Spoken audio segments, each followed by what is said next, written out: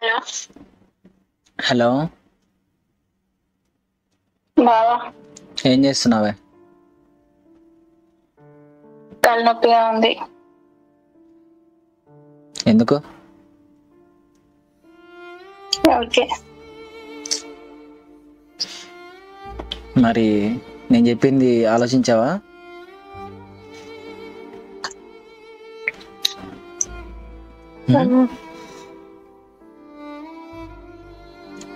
ఆలోచించావా అంటున్నా.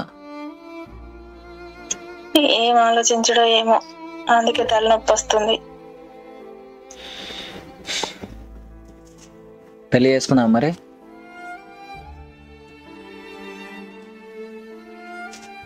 బాగా నాన్నకి ఇష్టం లేకుండా వేసుకోవడం. చేసుకుందాం.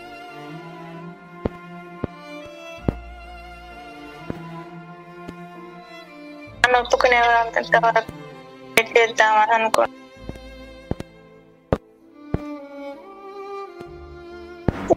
కోపం తగ్గి ఒప్పుకుంటాడేమో అని చెప్తాను కదా. చేసుకుందాం అంటున్నా. ఒప్పుకున్న తర్వాత మీ నాన్న ఒప్పుకోవడం చెప్తున్నా. ఖచ్చితంగా ఎలా చెప్తున్నానంటే నిన్న మా అమ్మ నాన్నతో మాట్లాడారు.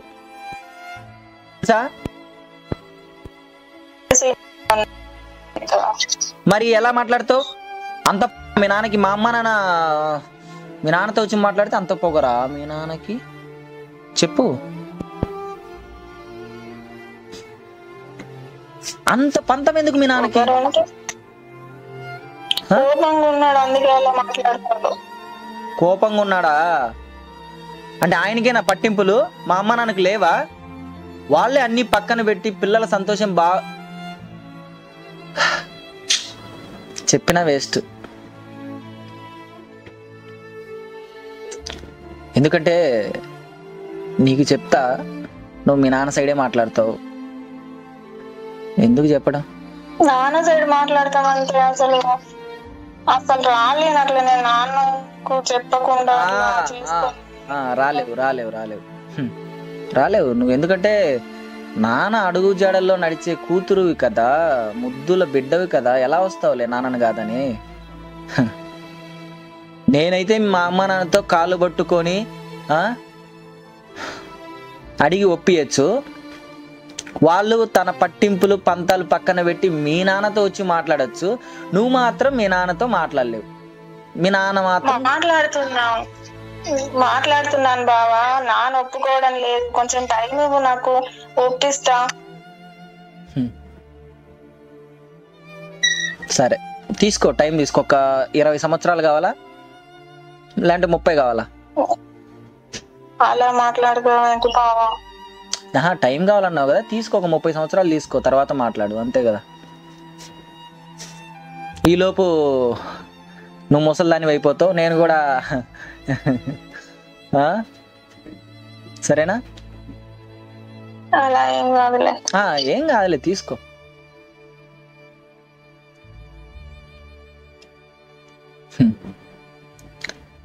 పిల్లల సంతోషం బాగుండాలని మా అమ్మ నాన్న వచ్చి మీ నాన్నతో మాట్లాడితే మీ నాన్నకు అంత పొగరగా మాట్లాడతాడా?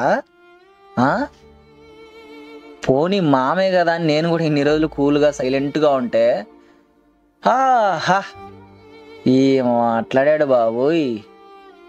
వానికి ఎందుకు ఇస్తాను, వానికి ఏముంది అంట. అంటే ఏముండాలి? అర్థం చేసుకోండి బావా, ఎందుకు అట్లా మాట్లాడుతున్నావు? కోపంగా ఉన్నాడు, అందుకే అలా. అంటే చిన్నప్పటి నుంచి చూస్తున్నావా? అదేనమ్మా, నేను అదే అంటున్నా. చిన్నప్పటి నుంచి చూస్తున్నాడు కదా, చిన్నప్పుడు చెప్పాడు కదా నీకే ఇస్తామని. మరి ఇప్పుడు వాడికి ఏముంది, ఎందుకు ఇస్తానంటాడా? అంటే గొడవలు పడితే అంత ఇదిగా మాట్లాడతారా?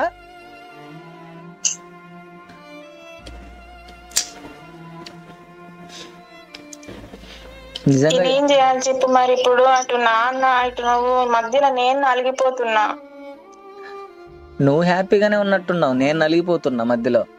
మా నాన్న ఏమన్నాడు, మా అమ్మ ఏముంటుందో తెలుసా? అరే ఆయనకంత పొగరున్నప్పుడు మనం ఏం చేస్తామరా అంటున్నారు. నేనేం చేయాలి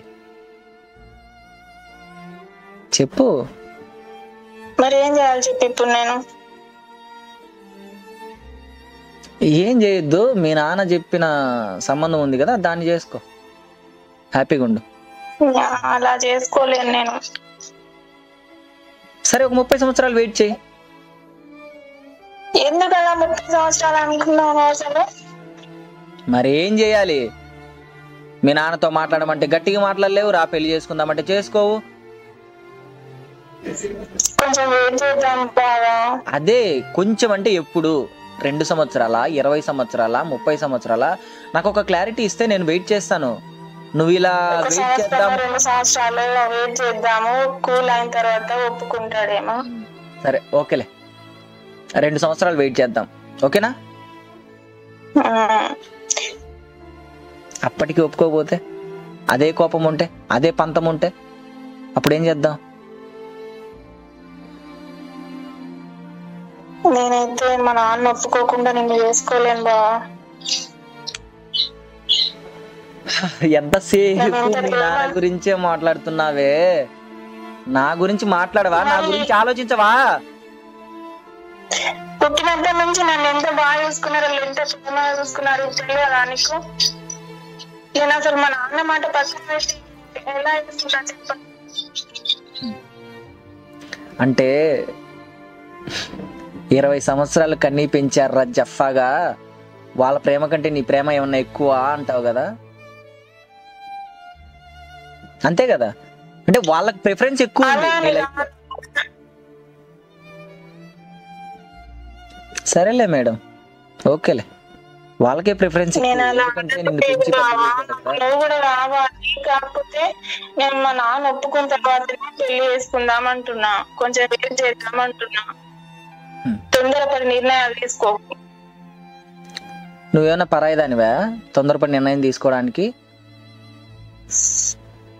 కాదు, అదే చెప్తున్నా. మరి పెళ్లి చేసుకోవచ్చు కదా. మళ్ళీ అదే అంటున్నావు, అర్థం చేసుకోవా? అర్థం చేసుకున్నాను కాబట్టే కదా మా అమ్మ నన్ను పంపించి మరీ అడగమన్నా.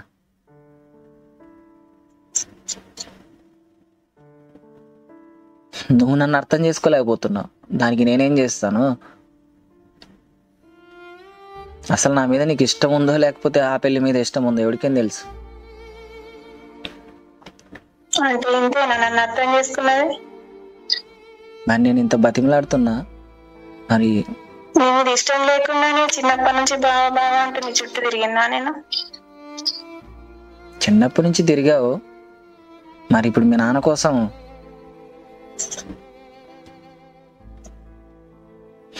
ఏం లేదులే.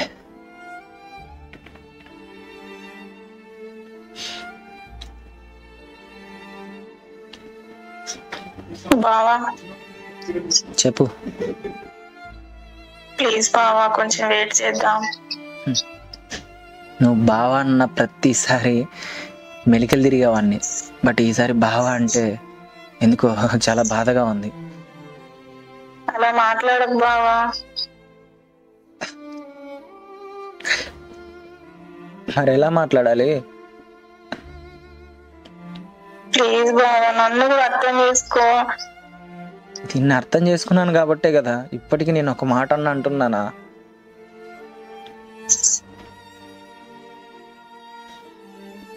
సరేలే,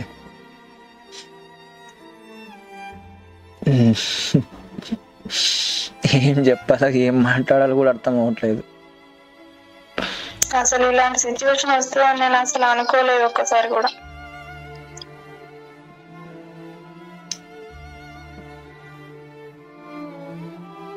సరేలే, అనుకోలేదు కదా, అనుకున్నట్టే జరిగితే ఎలా చెప్పు?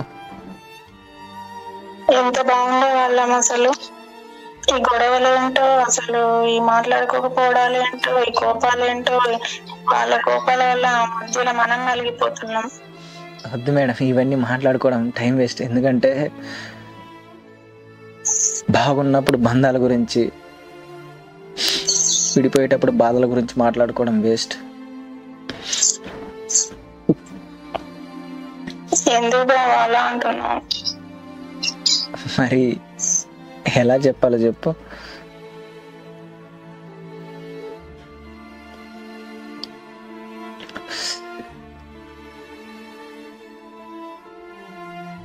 ఒకటే చెప్తున్నా, నువ్వు నాకు కావాలి అని ఫిక్స్ అయి ఉన్నా, ఇన్ కేస్ నాకంటే మీ నాన్న ఇంపార్టెంట్ అని అనుకున్నామను, నన్ను మర్చిపో.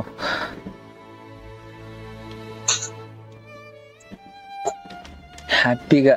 అలా నాకు బావా, ప్లీజ్ బావా. నేను ఇంత చెప్తున్నా కూడా నాకు నువ్వే కావాలి బావా, నిన్ను తప్ప పెళ్లి చేసుకుని పెళ్లి చేసుకుందాం ఆ మాట రావట్లేదు చూడు. అర్థమవుతుంది ఇప్పుడే. నేను అలా చేయలేను బావా, అర్థం చేసుకో ప్లీజ్. నేను మా నాన్నని కాదా, నాకు అసలు అలాంటి పని చేయలేను నేను, ప్లీజ్. వద్దు మేడం, మీరు మీ నాన్నని కాదని ఏం చెయ్యరు. నేను మాత్రం మా వాళ్ళందరిని ఎదిరించి వాళ్ళని ఒప్పించి చేసిన వేస్టే కదా, ఇంకెందుకు. పర్లేదు, ఇన్ కేస్ మీ నాన్న ఎప్పటికీ మారకపోతే మీ నాన్న చెప్పిన వాడిని పెళ్లి చేసుకుని హ్యాపీగా ఉండు. అంతకు మించి ఇంకా చేసేది ఏం లేదు. ఎందుకంటే నేను కని పెంచి పెద్ద చేసి ప్రేమను పంచాడు కదా. ఓకేనా?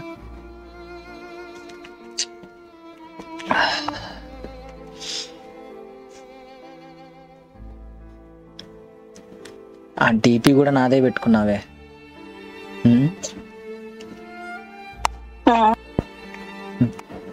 ఇంకెందుకులే, తీసేయి.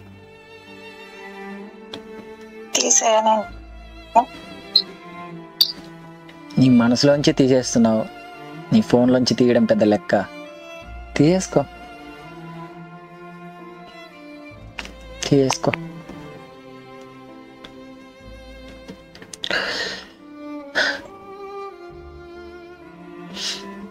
అరే, నేను ఇంత బాధపడి ఇలా మాట్లాడుతున్నానే, నువ్వు ఒక్క మాటన్నా మాట్లాడుతున్నావా? నా బాధ కూడా అర్థం చేసుకోవాలి బావా. సరేలే,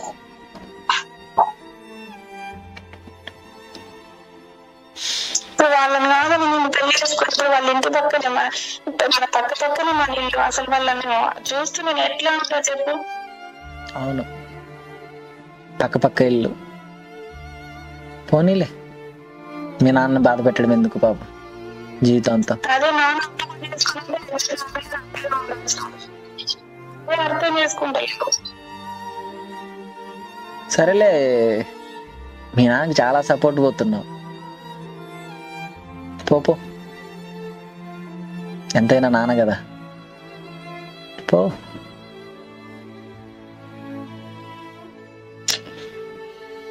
ప్లీజ్ బావా అలా మాట్లాడకు. బావా కొంచెం స్టాప్ చేయవా? కావాలని పిలిపించుకునేవాడివి. వద్దు మేడం, బావా ఇప్పుడు వద్దు. ఇప్పుడేమో పిలవకని చెప్తున్నావా? ఇప్పుడు బావా అని పిలవకు. బావా అని పిలిస్తే ఇంకొకసారి నేను మాట్లాడను, ఫోన్ కూడా లిఫ్ట్ చేయను. సరేనా? ఇంకెప్పుడు బావా అని పిలవకు. బాయ్. ఎందుకంటే ఇంతకు మించి ఇంకా నేను ఈ బాధను భరించడం నా వల్ల కాదు. ఇంతటితోనే స్టార్ట్ చేద్దాం. బావా నాకు నువ్వు కావాలి, నాన్న కావాలి. అదే చెప్తున్నా, నీకు మీ నానే కావాలి, నేను కాదు. నాకు అర్థమవుతుంది.